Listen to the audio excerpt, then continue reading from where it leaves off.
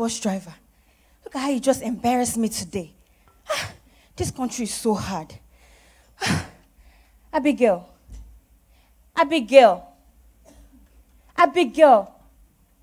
My baby, what's wrong? Is it about your school fees? I told you. I would try to borrow the money from a friend. How long? What do you mean, how long? Mom, how long is this going to keep happening? How long are we going to keep deceiving ourselves? Tell me, is there even a God? Don't speak like that, Abigail. Like what? Are you forbidding me from speaking the truth? Abigail, you're about to start to blaspheme. And that is not what we do. That is not what Christians do. Christians, little Christ, children of God. Mom, tell me, when Jesus himself was on this earth and he prayed to his invincible Father in heaven, did he turn his back on him and his numerous prayers? No, he answered all his prayers. So what is it that I'm missing here? Is the God that you serve not the same God that Jesus served? So then this God must have a double standard where he lavishes abundant gifts on some of his children, and then the rest, he just turns his back on them. Abigail, don't speak like that. Mom, you pray, you fast, you give tithes and offering, you sow. Mom, you praise more than anybody I know. Yet, among all of our family and friends, we're the poorest. We're the least progressive. We're the bottom of the barrel. Abigail, my baby, don't talk like that. Mom, other people, when they pray, they get their harvest just like that. They come to the altar at the church and they dance. They tell of all the new things that God has done for them. But us, our story is always different. Mom, we have to pray, fast, sow, cry out just to have a normal life. In the past 5 years, tell me, what do we have to testify about? Abigail, we are alive and well. That is enough to testify about. So are the prostitutes on the street. Everybody's alive. What else is new? Abigail. Mom, what I know in life is based off of what I've seen. And from what I've seen, God has changed. Blasphemy! How dare you talk about our God like that? Abigail, have you forgotten that this is the same God that was with us, that brought us into this country, where we were in Nigeria and people accused me of killing your father? Have you forgotten, Abigail, that this is the same God that said he would never leave us, nor forsake us? My baby, have you forgotten the dream that you had? When God told you that you were going to be great? No. You're talking about that dream? Where he told me that I would be great in this land? Yes. Where he told me that I would have a scholarship for school? Yes. And still nothing? Yes. That God is still our God. He's still your God. No. Your God, not mine. Not anymore. Abigail. No. I refuse to believe in a God who has turned his back on his word. Mom, the Bible is just a storybook to me now. Are you kidding me? Mom, you tell me not to commit adultery? Yet the ones who are out there doing so, they're the same ones getting married on time, having children, settling down in life. While me, who has kept her body pure since birth, has not even been seen by a single man. Mom, don't you want me to marry? I do. Don't you want grandchildren? I do, my baby. Don't you want to see us multiply? I do. So then let's stop pretending like purity is something of value to hold on to. Abigail. And 3 years in school, still no scholarship. I'm done trusting in this God. Let me go out there and live my life for myself. You want to go out there and live like the people out there? You want to go out there, Abigail, and live like a sinner without a conscience? Yeah, like them. Let me go out there. Let me go out there, have sex with men, married or unmarried. Let me cheat. Let me smoke. Let me drink. Let me do everything else that they're doing. It's been successful for them. If God isn't going to help me, then let me help myself. Abigail, don't talk like that, my daughter.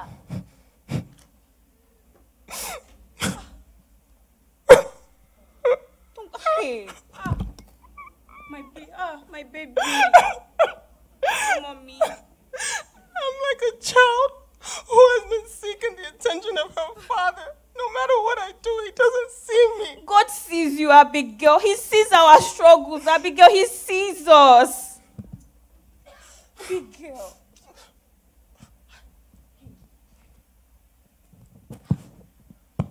What are you wearing? Where are you going? Mom, if God isn't going to help me, I have to go and help myself. Abigail. Abigail. You mean I cannot talk to you like your mother? Abigail. Though the vision tarries, let's wait for it, Abigail. No, Mom. You wait for it. I don't have time to waste anymore. Ha. Abigail. My baby. My baby. Hey. Hey. Hey, God. God. God. Why is things going like this for me, God? Why does it seem like you are forsaking me, my God? Why does it seem that I am being put to shame? God, I have served you. All my life, I dedicated my life to your service. Why does it seem like the wicked are prospering? Why those who have faith in you are being put to shame? God, you made promises to me. You told me you would never leave me nor forsake me. You told me you would grant me abundant blessings. Why does it seem like you have left me and my daughter? We have been in this country for so many years. We have no papers. My daughter has not been able to finish school. She has been in school for a long time. Things are just hard. Things are just difficult. God, why? I trust in you. Why are you putting me to shame, God, in front of my child? Oluwa, if truly you are the God of Abraham, Isaac, and Jacob, rise up and fight for me. Rise up and fight for my daughter. God, I trust you. And I know that you will not put me to shame. Hey, protect my daughter, God. Protect her. You did it for Sarah. You did it for Rachel in the Bible. I know that you will do it for me, God.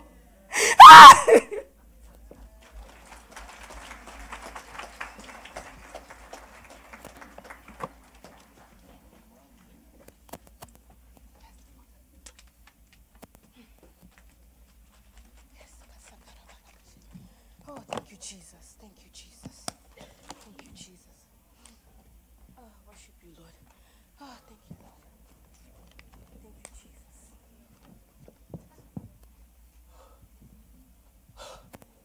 My baby. What's wrong? What's wrong with you, my baby? Here, you want water? What's wrong, baby? Thank you. What's wrong, baby? What happened? Mom, after I left here yesterday, oh my gosh, I went to my friend Rachel's house, you know, the one from school, and, you know, she told me that she's going to her friend's birthday party, and she asked me if I wanted to go with her. So I said, sure, why not? So she gave me some clothes to wear. She even gave me money to spend on drinks. Anyway, we ended up getting to the club around 11:30. 11:30 at night. Abigail, you are going to a club at 11:30 at night. Mom, let me finish. Okay. So when we finally get there, you know, she introduces me to all of her friends. And so there was this one guy, you know, that kind of stood out to me. So we started talking. He bought me drinks. And then we started dancing. And then all of a sudden, he just starts to put his hands all over me. So I pushed him away. I told him to stop. And then I walked away. So then, like an hour later, he comes back. And then he grabs my hand and tells me that I owed him for all the drinks that he bought me. Yes. So I told him, okay, I have the money that Rachel gave me that I could give it to him. But then he said, that's not the type of repayment that he's talking about. So then he grabs my arm and then he picks me up and he starts to carry me out of the club. So because I was tipsy, I really couldn't coordinate myself properly. Hey, and where was this your silly friend when all this was happening? She passed out somewhere. I don't... You went out to somebody that passed out, Abigail. I mean, she was drunk. Anyway, so when I get outside of the club, right, I start to fight him off, and luckily some people come to help me get away from him. So then Gregory, Rachel's friend, he offers to give me a ride home.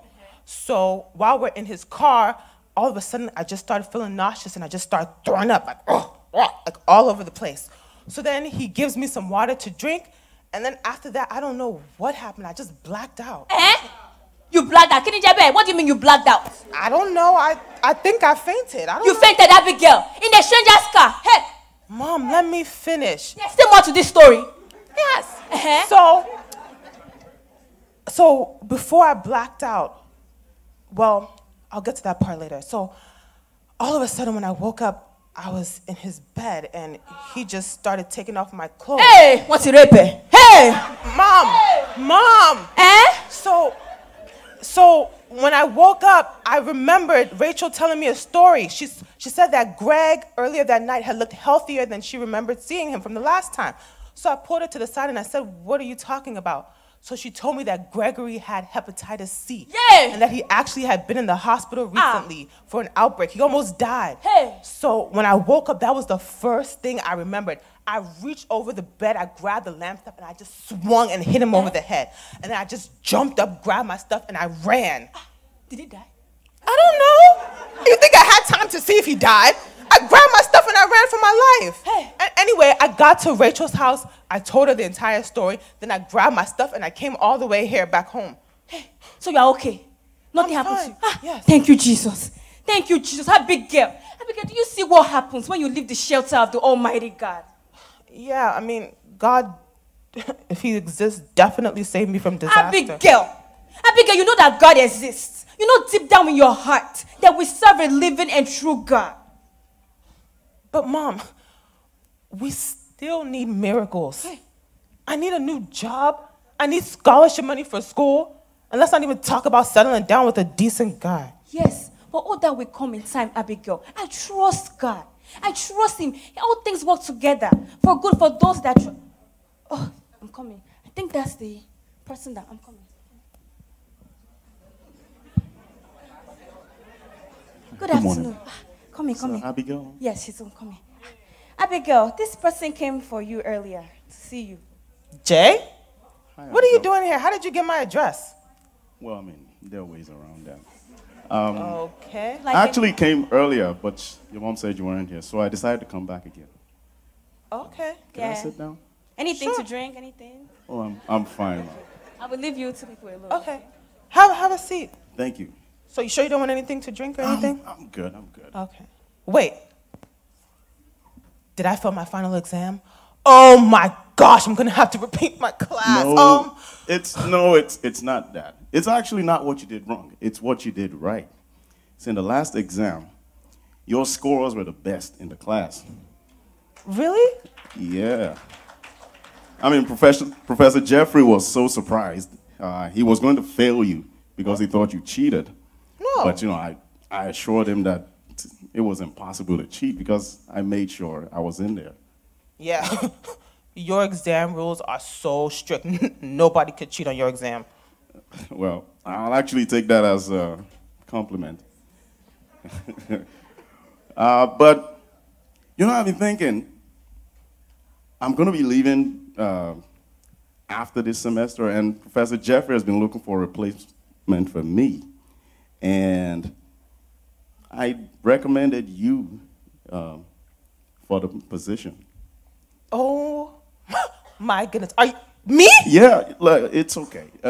I know it's a lot to ask, but if you take this position, it comes with a full tuition, full room and board, everything. You even get a monthly stipend. I mean, everything is included into it.